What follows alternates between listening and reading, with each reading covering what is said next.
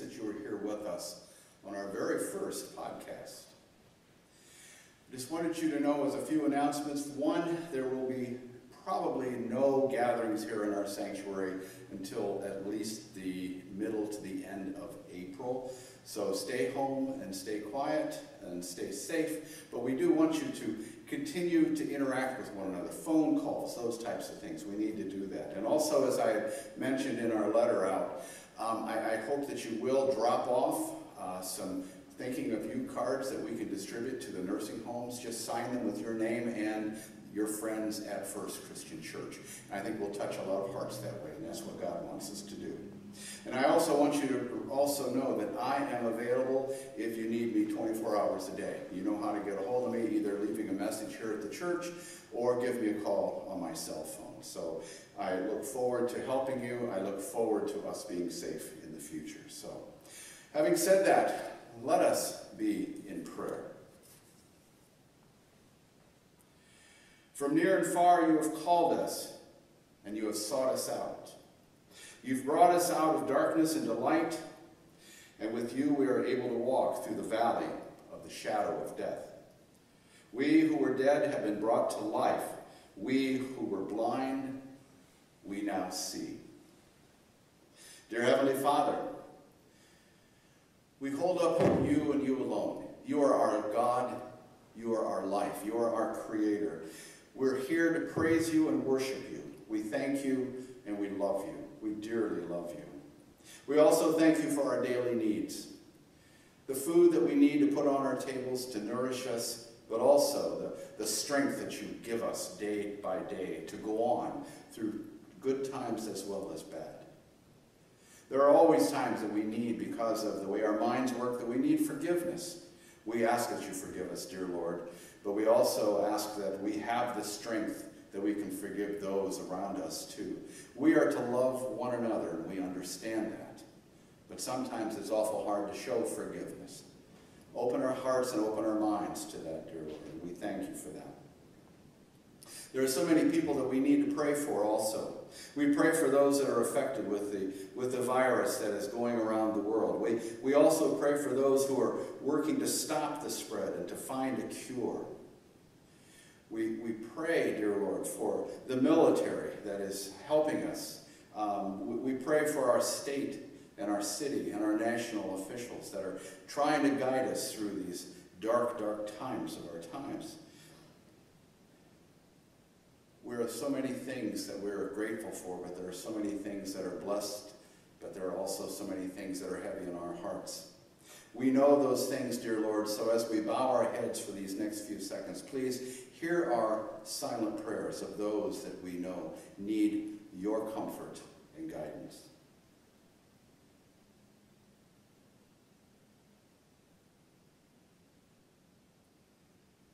We raise again thanks to you, dear Lord.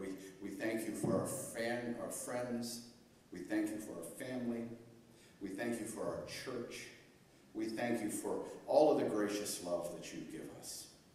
And we thank you most assuredly for your Son, Jesus. For your Son, Jesus came and he showed us how to live. And he also showed us how to pray. And he taught us to pray by saying, Our Father, which art in heaven, hallowed be thy name. Thy kingdom come, thy will be done on earth as it is in heaven. Give us this day our daily bread, and forgive us our trespasses as we forgive those who trespass against us. And lead us not into temptation, but deliver us from the evil one. For thine is the kingdom, and the power, and the glory forever and ever. Amen.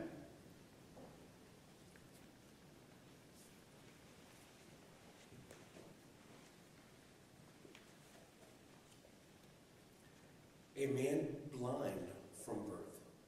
I've been blind since birth. It is said in the law that such infirmities as mine are God's punishment for my sins or the sins of my parents. My whole life I have known nothing but darkness, begging, insults, and shame. One day while begging, I heard a couple of strangers asking about me and why I was blind. Their rabbi, the one called Jesus, said it was neither my fault or my parents' fault. but the work of God.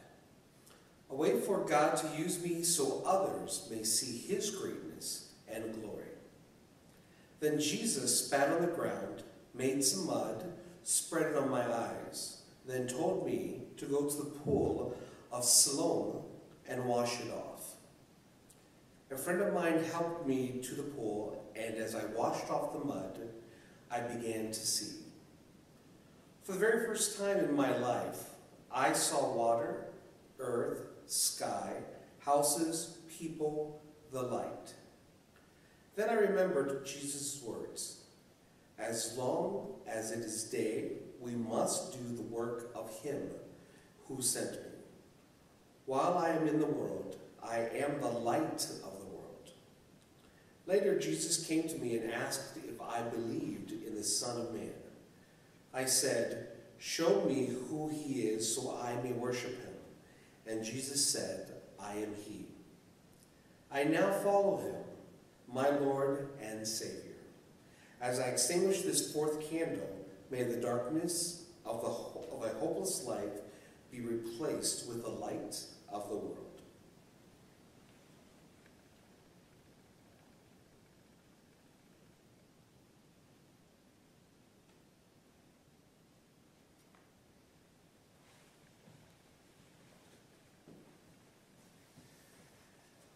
Thank you, Brian.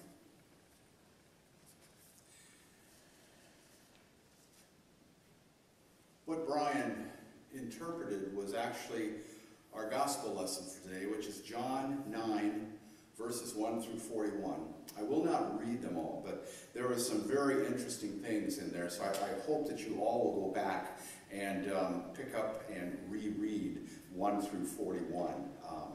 There's some very, very good words in that, but there's so many intricate parts of this. There's 7 or 8 different parts. What I'd like to do is just look at a couple of them. For one, the disciples looked at the blind man and said, "What did he do wrong?" Or what did his parents do wrong? And Jesus said, "Nothing. He happens to be blind. And God will be able to use that for his glory." That's quite a line. It's a beautiful line. But then, his neighbors, they don't see who he is. They think he's someone else. Nobody really wants to believe that this blind man now sees. Even his parents, when they're confronted by the Pharisees don't want to hear it. All the Pharisees want to do is think in terms of, he broke the Sabbath. And they were prepared to throw the parents out if they didn't say that Jesus was somebody other than a prophet or a good man. It's really funny. When we go through this whole thing, all of the people in this story are blind. Not physically blind, but they're blind. Blind to what's going on around them. They just don't see, you see. And I hate to say this, but they are each and every one of us. We are all blinded by something. At least the blind man who got his sight back knew that he had been blind. You see, how we see others, how we see ourselves, and how we see the world is how we see. We need to have our own eyes opened by Jesus and allowing our inner self to be able to see. That's the whole purpose of this whole story. That we can see, but many times we don't understand and see. We need to see God. We need to see people. We need to see things, circumstances, as they truly are, not just as we think they are. So you see, if we want to see God, and if we want to see truly life, we need to honestly look inside of ourselves. We need to look into our hearts, not our eyes. We need to see the fears.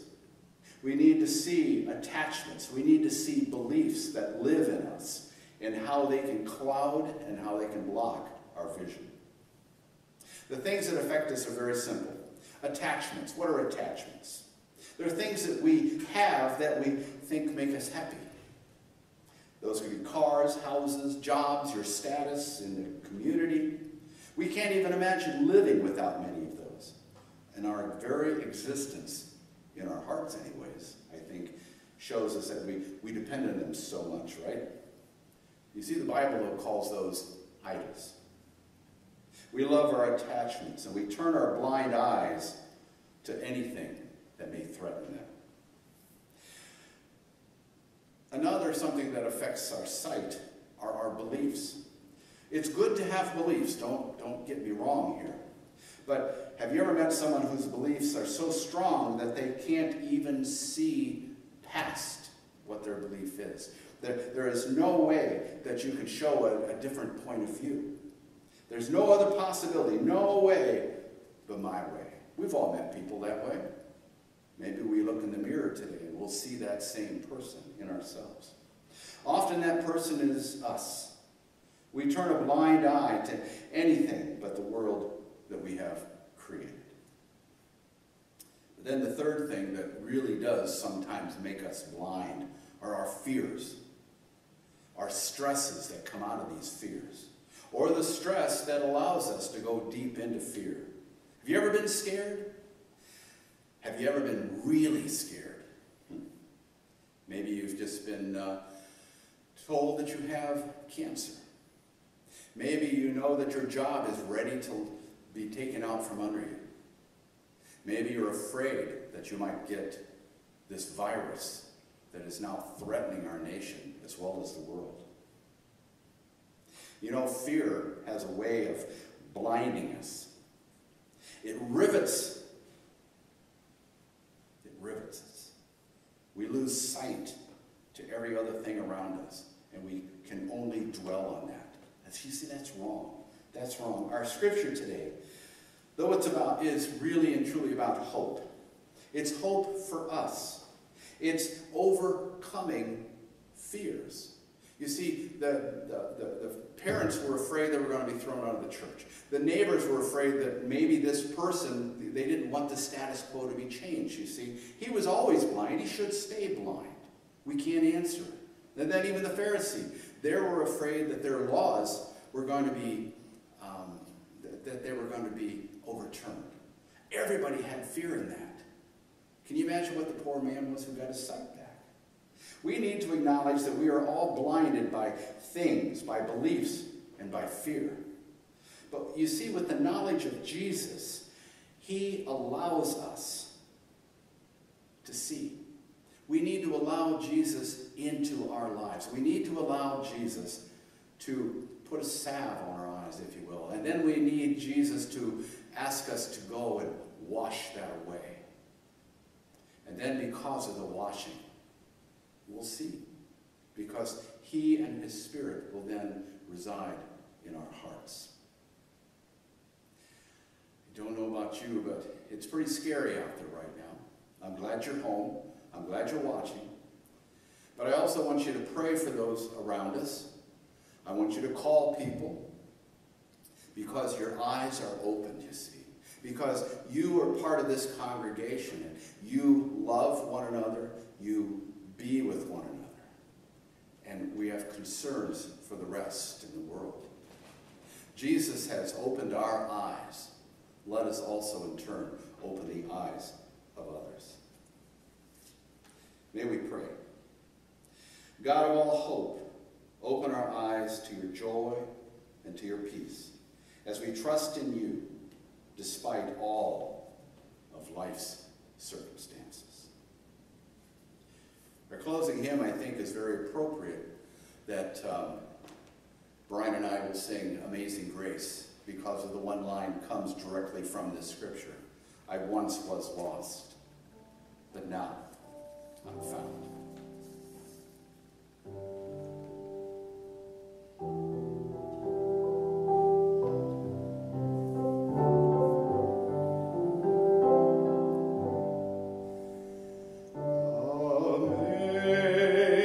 Say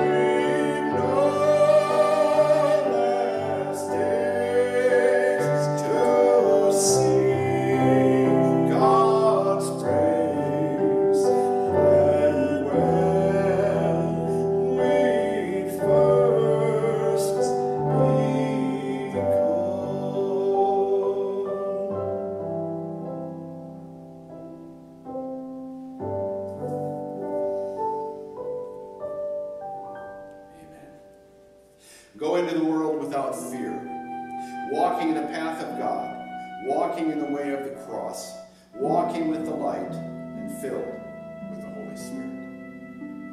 Have a blessed day.